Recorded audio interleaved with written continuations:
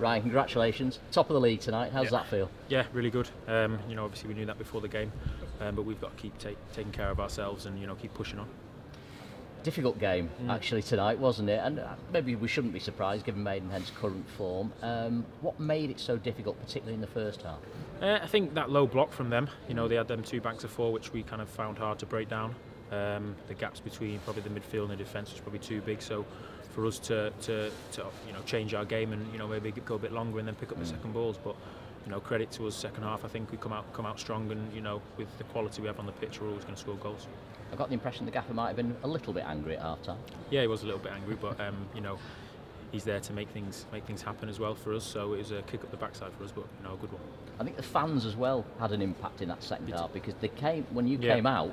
They really gave you a lift. Yeah, well, I couldn't believe the sound when we scored that first goal. You know, I've not heard anything like that playing football, so that was great for us. And the backing we have here is, you know, amazing, and we want to entertain teams. So, you know, it's good.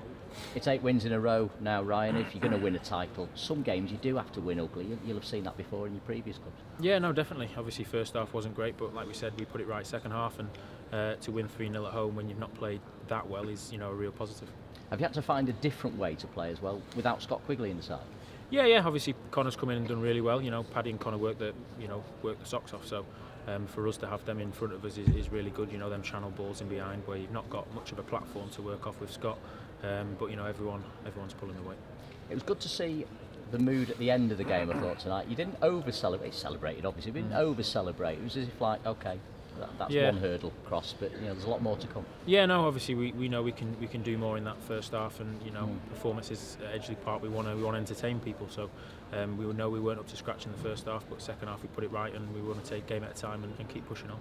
And you're getting amongst the goals at the moment, Ryan, as well. That was a nice strike today. Yeah, no, obviously it gives me a licence to get forward a bit more with the back three pushing on. So with me, Will and Sars in there, you know, we're chipping in. Tell us about that fluidity that you've got in the middle of the park, because the three of you do seem to rotate a lot. Yeah, no, we've just got that cohesion, you know, as a three really. Off the pitch we get on, and as well on the pitch. So, you know, I think all three of us can do, you know, all different roles in there. So that's really important for us, and kind of gets the team going. Well, listen, well done tonight. 8 wins in a row, top of the league. Yeah, cheers, John. Congratulations. Thank you. Cheers.